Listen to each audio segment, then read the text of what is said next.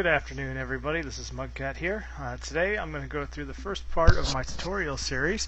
We're going to do basic getting started with Dovetail Games Euro Fishing. And here we go. We're going to start. First thing you do, easy enough, you want to make yourself a character. You got several different models. Right now we have a basic template. We're still in the beta. I wanted to get this out here before that, but these will have the different visual models. I believe there's 3 male and 3 female. Just choose one and pick out a name for yourself. Easy enough. Type it on there. Confirm. Alright. And select your character. And alright, we're on our way. As you see here, you got lots of different things you could do. What we're going to do, we're going to start off in the academy. The reason you want to do that, tutorials that are in there, they are very helpful, a little more in depth. We got the basics, fish, what to do with the fish on, stalking, baiting, multiple rods. They're very good. The other good thing about it is you get experience points and you also get tackle points. Tackle points are what you use in the shop to buy different gear. So it's very important to have that. And your starter gear, you start out with some bread flakes and, very basic rod and hooks. So you'll want to upgrade your gear as soon as possible to catch some of them bigger fish, some carp and stuff. So what you should do, take the time, go through these tutorials, run them and get them. They're free points and it teaches you more about the game. Now after you've done that, the next thing to do would be to come in and you want to do the challenges. Now these also will give you points and also help sharpen your skills before you go out there and tackle some of the fish. This one here is score attack. You see give you a score to beat and the experience and tackle points that you can earn by completing the challenge. I'm just going to show you a couple of them here. This is the score attack. Obviously the blue and white rings, those are larger, less points. If you get it in the red ring, you get even more points. I need to get some more practice in myself here. Alright, I'm not doing so well just yet. Let's see what we can do here.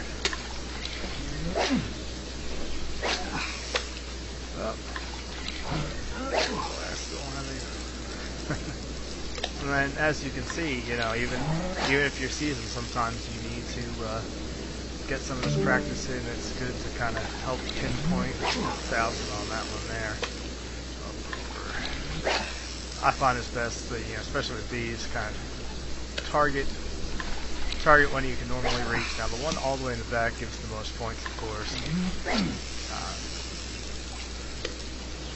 Almost. See that one there? We get 1,000 points for hitting the red wing. I think the one in the back, if we even get it in the blue and white, that's 1,000 points. So, the trade-off is obviously there's more chance to miss it. Now, there we go. We got it. Just trying to play through here. We got enough to get ourselves a gold star. You can go for, high score. Whatever you want. We're going to try and get in this back right here. It's another way as well to get really used to the casting. That takes some getting used to. A lot of it is timing. I know I tried to do it visually and I had a harder time, but if you do the casting, just kind of try and time it in your head and it'll go better for you. So let's see here. Last one. We have the end here. Yep, there we go. Alright, so we got gold. That'll give us more XP. See, we're already up to level 3. And I only did a couple of the tutorials and one of the challenges. So I go back over the challenges, do time attack. Now you can do several of them. You can see there's 4 that are already unlocked. As you do these things, and if you get gold on them, which I recommend you try until you get that. You get more points, you unlock pretty much all of them. What'll happen is, if you go through this and take the time to start, it'll just set you up better to start the first time. Let's see here. This one, just gotta get him these rings, and not really doing so well here. Oh, there we go. You get more time to add in and get him in, it looks like. Alright, well, looks like I need some more practice myself here. We'll go back and check out some of the other ones here. Challenges, time trial.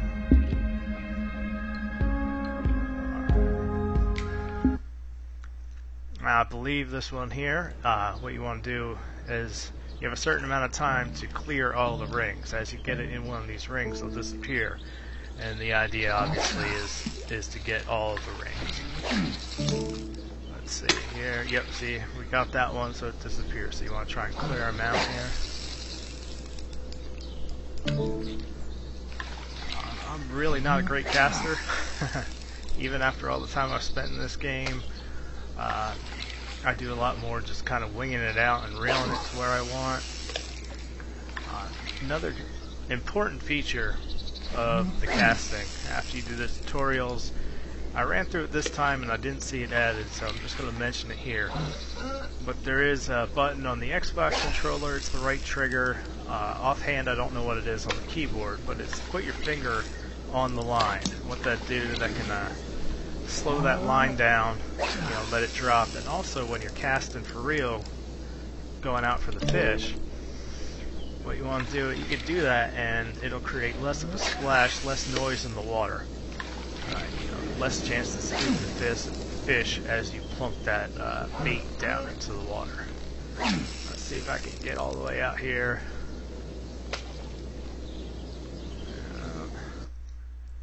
Alright, and that's enough, you get the idea. And we got one left, is the distance, and that's it's pretty easy. Basically you chuck it as far as you can. Not too hard. There is a multiplier based on time. So what you want to do, you want to try and chuck it as far as possible, as fast as possible. They do get harder. This is just the first one, so you get an idea. See, it starts out there at 7 times the point. So whatever distance you get, you times it by 7 if it goes through at that time. So there we got it. We went through, and there we go. As you can see now, the longer you wait, the more it ticks down. But the target also expands here. Let's see. See, it expands, and you get less bonus as you go. So if you're having some trouble, hitting the target, you can always do that. You don't get as many points, but still good practice. Yeah, really get you going here. Get you prepared. Anything to really get that casting down. It does take a little while to get used to it. These things help greatly. But now you should be all set. You should have plenty of points. So take a look at the store. Now they have added some new rods and stuff like that. A lower one. I hadn't messed with rods before, and I started switching them.